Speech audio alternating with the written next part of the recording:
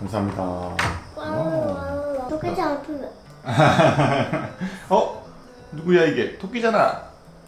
호주.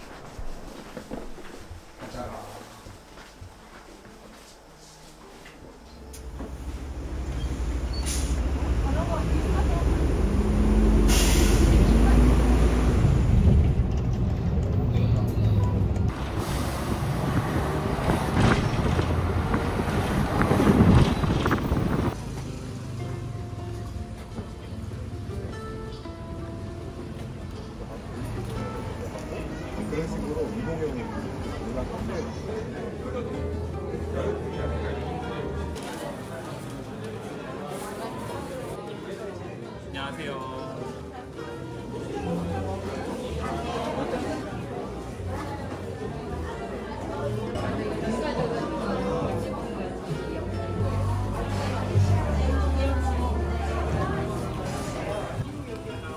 먹어보자. 응, 먹어보자. 플러스 원이요? 네.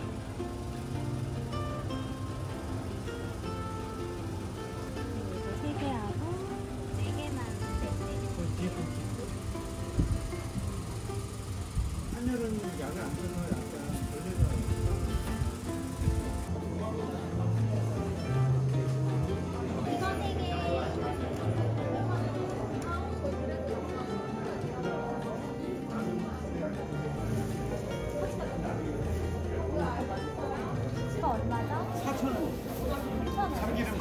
걸려서.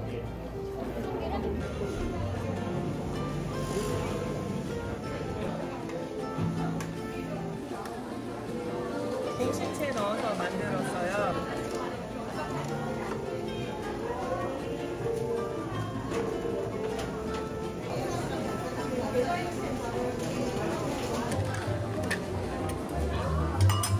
감사합니다. 수고하세요. 오미자차가.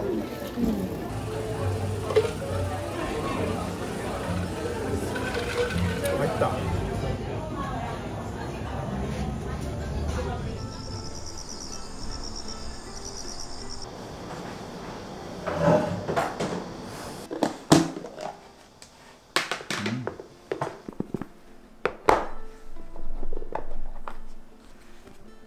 이거 반씩 가져가자.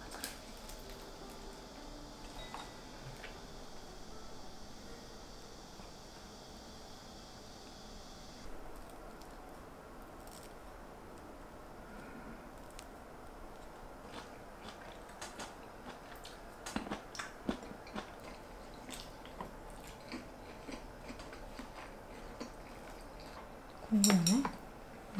감사합니다.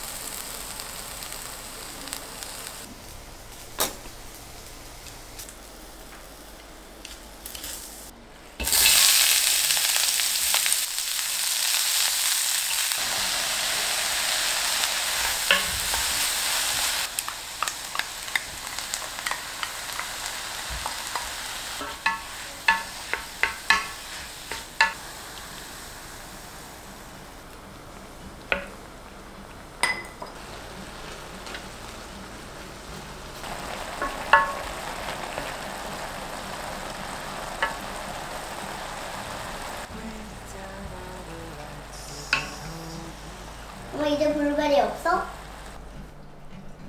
몇 개 남았어? 4개. 샤워하니까 깨어나지? 오케이? 한 개 더 큰가 보지.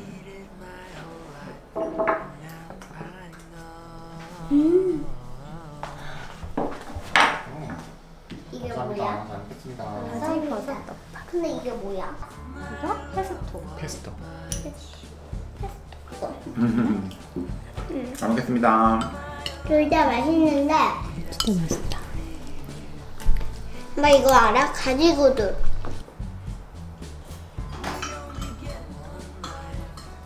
엄마 진짜 이탈리아에서 산 거야? 그냥 한 번 더. 엄마 이탈리아에서 산 거야? 응? 이탈리아에서? 엄마 많이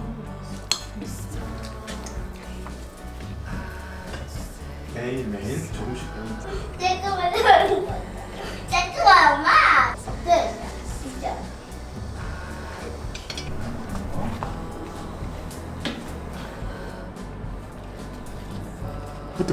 너무 뜨겁다. 식혀야겠다. 왜 옥수수라는 이름이 지어졌어? 진짜.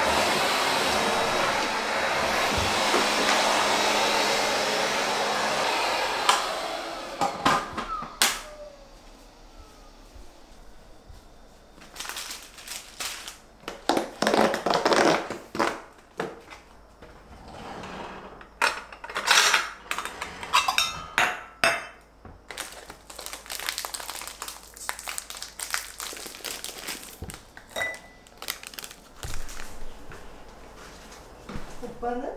기타 갔어. 난 엄두가 안 났어.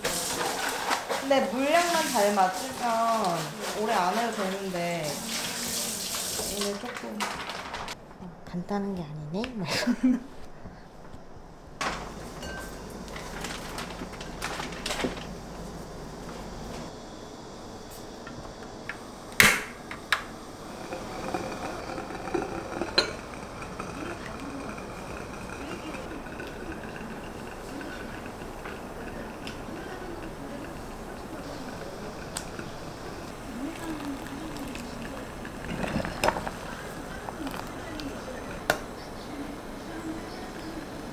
일단 한 숟가락만 넣고 혹시나 간 안 맞으면 더 넣으면 되거든. 이거 뭐라 해? 조금만 하나 먹었는데 엄청 맛있는데?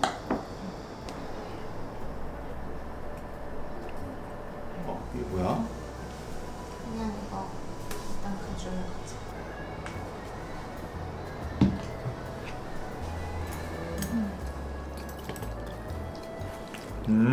이것도 우리밀로 만든 거예요? 네, 그래서 그 레시피를 알려줄 거 아니야. 수제비 되게 좋아하는데 저도 남편이 좋아해가지고 아 진짜 좀 사놔야겠다. 생수 조금 덜 짜졌다 이게. 맛있는데? 괜찮아? 좀 짜줄까?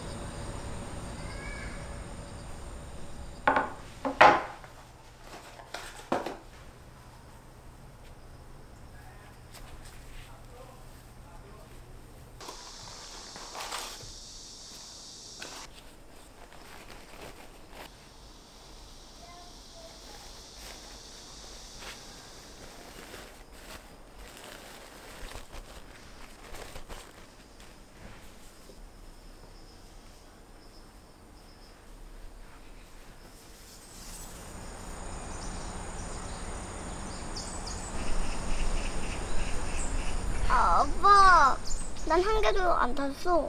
그랬어? 달콤한 냄새 맡고 벌이 왔어. 고양이는 자는 거? 거기서?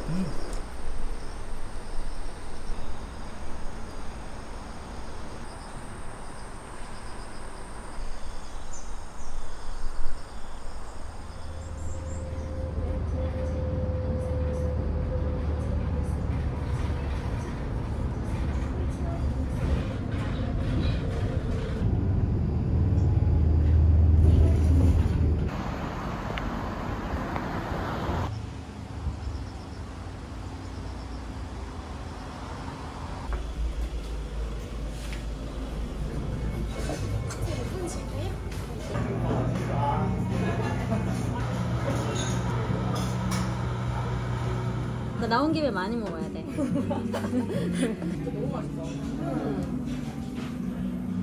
그리고 뭐 집은 어떻게 되나요? 집은 이제 설계 마무리 단계인데 깜짝 놀라니까 단련시켜야 돼. 저번 주에 뷔페 두번 갔잖아요.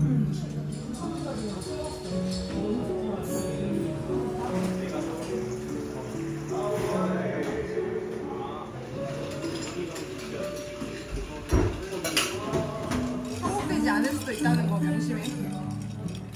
저도 같은 유튜버로 대해주세요. 그 튜토리라고요. 다시 샀네요, 구독자.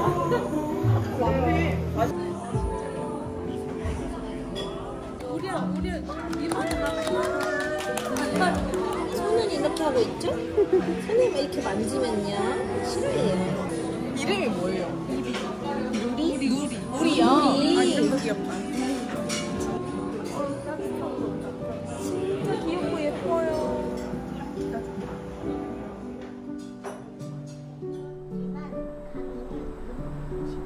지렁이가 많으면 식물도 더 잘 자라게 돼. 와, 너무 신기하다. 그럼 우리 모두 지렁이를 사랑해야겠네요. 맞아. 그래서 친구들이 어디서부터 읽었느라 기억이 안 나잖아. 한번 우리가 알아보자. 우리가 어디에서 알아볼까? 어디에서 알아볼까? 안녕하세요. 유명한